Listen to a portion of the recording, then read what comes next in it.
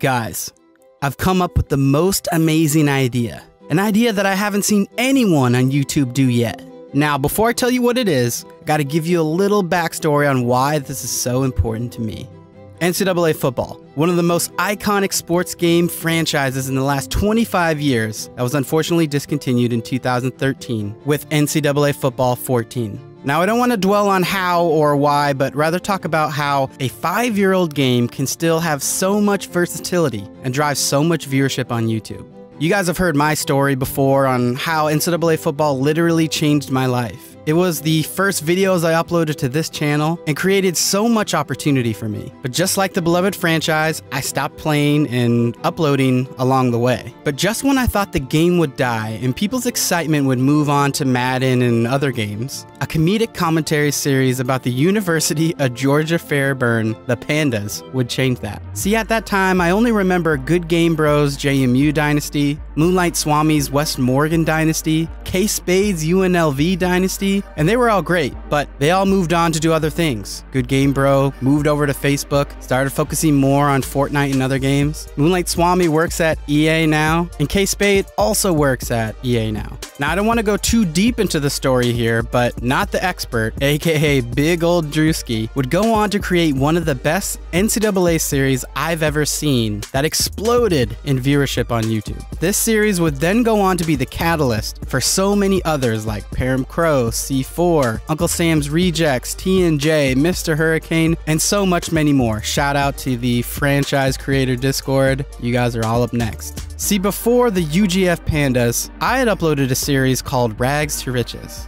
I'm an absolute fool because I was worried about the views and never uploaded another one. And looking at that now, I had something special. I just didn't do it. But I digress. So now on to my amazing idea. I'm not trying to gas it up, but I think it could be good because I haven't ever seen it done before. Now, I was watching Perram's 5-star rebuilds and thought, what would be this concept on a grand scale? So I asked myself a simple question. How many 1-star schools could you take to a national championship in the 60-year limit of an NCAA football 14 dynasty? And that's when the light bulb went on, and the idea for a coaching carousel dynasty was born. So here's how it's gonna work. I'll start with a 1-star school, which I'll reveal in the next episode, with updated 2019 rosters, and we'll try and rebuild them to win a national championship. But there are a few ground rules. While I'm rebuilding a team, I will focus on recruiting only, and I cannot play any other games other than the national championship game. This will help me get through a lot of the seasons and test my rebuild and recruiting skills while giving me some control in the championship. Now, there's only 2 ways I can move on to a new team. 1, if I get fired, or 2, if I win a national championship. And when I move on to a new school, I can only accept a head coaching position at another 1-star school.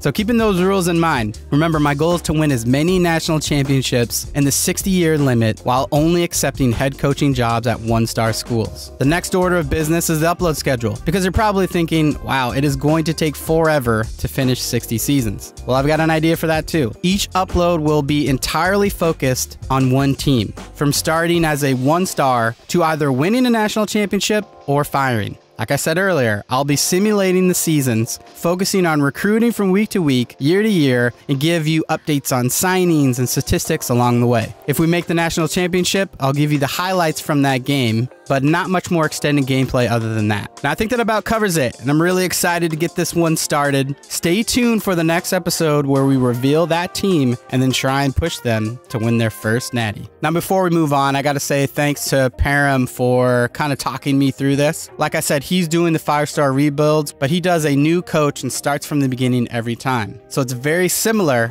but this is gonna be one big, long coaching carousel, full 60 dynasties. I don't think I've ever seen anyone go 60 years into the future and show what happens all along the way while sticking with that same coach and going from team to team. So this is how I'm going to bring NCAA back to my channel. It's been long overdue. So thanks so much for tuning on to this one, and until the next one, we'll see you. Peace.